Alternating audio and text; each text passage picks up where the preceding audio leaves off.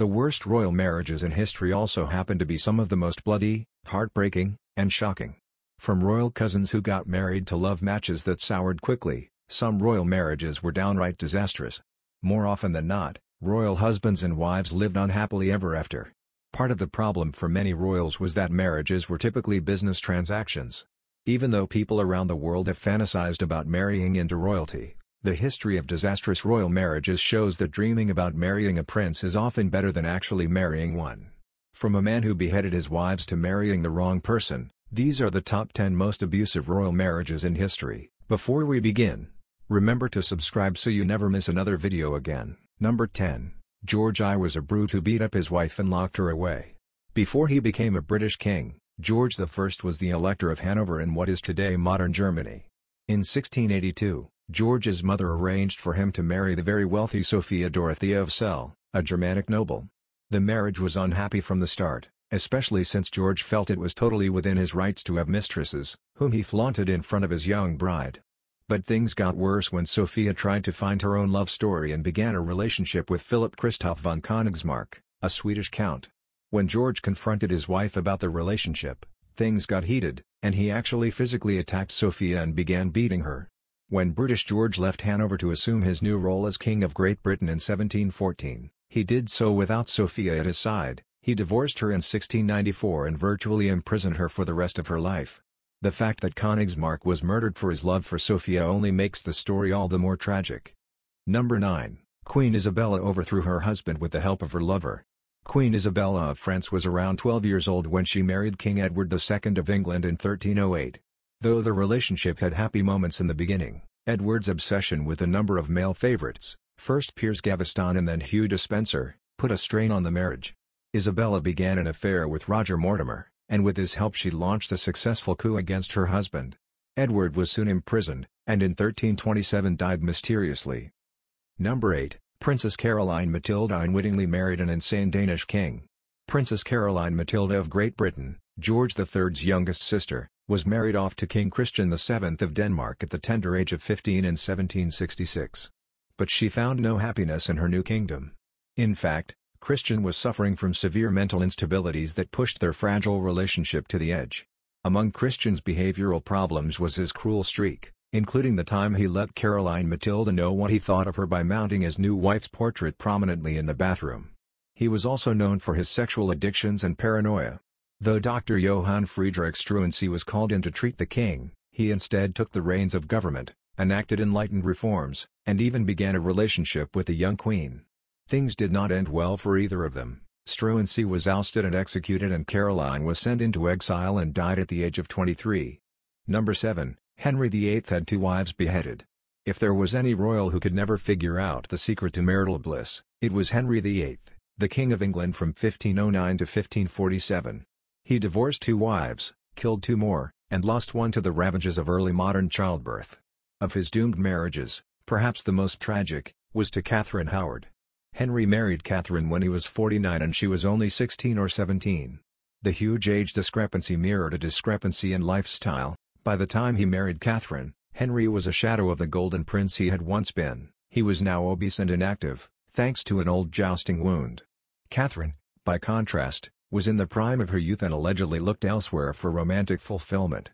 After being accused of having an affair with Thomas Culpeper, Catherine Howard's downfall was swift and decisive. The teenaged queen was beheaded on February 13, 1542. Catherine wasn't the only one of Henry's wives to end up on the chopping block. He had his second wife, Anne Boleyn, beheaded only a few years earlier. Number 6. It was hate at first sight for George IV and his cousin bride. George III's eldest son and heir, also named George, was more interested in wooing mistresses, commissioning stunning buildings, and accumulating gambling debts than he was in royal duty. So his father had to strong-arm George the Younger into marriage by agreeing to pay off his debts if he'd take a short trip down the island and marry a suitable bride. George eventually agreed. The arranged marriage was a total disaster. The chosen bride was the prince's first cousin, Caroline of Brunswick. It was hate at first sight, and the wedding night of April 8, 1795, was a mess. George was drunk for the whole thing, because he couldn't stomach the idea of going through it sober. The couple stayed together long enough to get pregnant, and Caroline gave birth to Princess Charlotte 9 months after the wedding. The couple separated and, Once George became king in 1820, he shocked Britain by attempting to divorce his wife. Number 5. Henry II and Queen Eleanor's marital tensions broke out into open warfare. One of the great romances of the medieval world was the relationship between King Henry II of England and Eleanor of Aquitaine. Sparks flew when they first met. Henry was the young, handsome future King of England, and Eleanor was the beautiful, captivating wife of the King of France.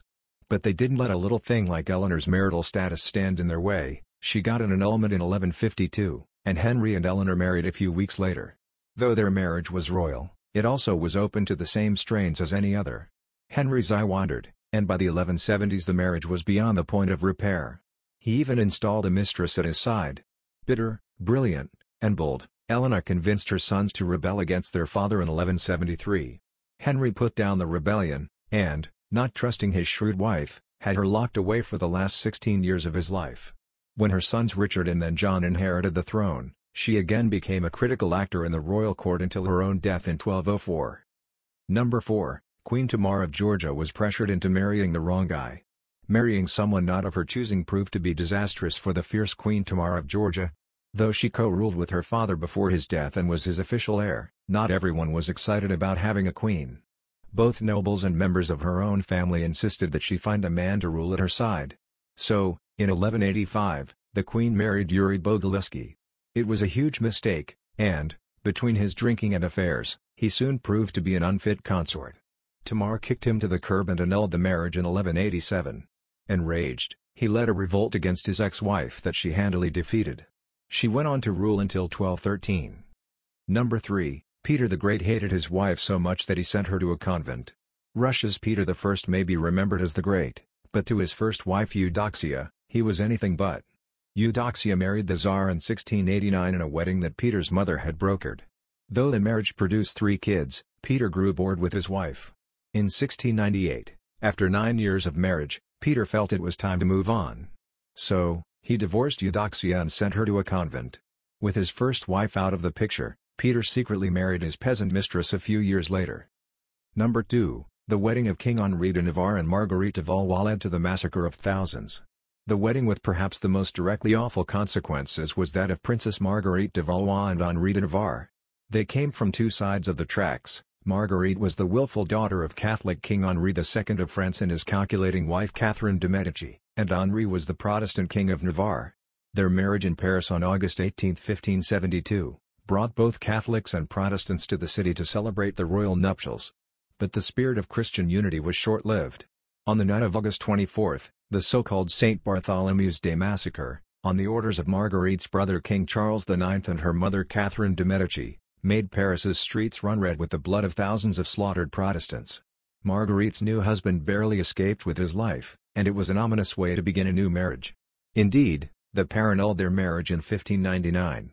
Number 1. Prince Charles and Princess Diana's marriage was a complete dumpster fire. When the 20-year-old Lady Diana Spencer married Prince Charles, Queen Elizabeth II's eldest son and heir to the British throne, on July 29, 1981, it was celebrated as a fairy tale wedding. But the marriage would quickly become a dark fable. Diana later described her wedding day as the worst day of my life. Why? Because it was the beginning of a disastrous marriage that would change both their lives. Diana chafed at the strict, alienating protocols of royal life. Charles found romance with a mistress, and soon Diana was taking her own lovers. The couple aired their dirty laundry in public. When the royal couple separated in 1992 and divorced 4 years later, it was proof that royals don't always get to live happily ever after. And that will wrap up our choices for the top 10 most abusive royal marriages in history. Which one do you think was the worst, and would you still want to be a royal? Let us know in the comments below and we'll see you again on the next video.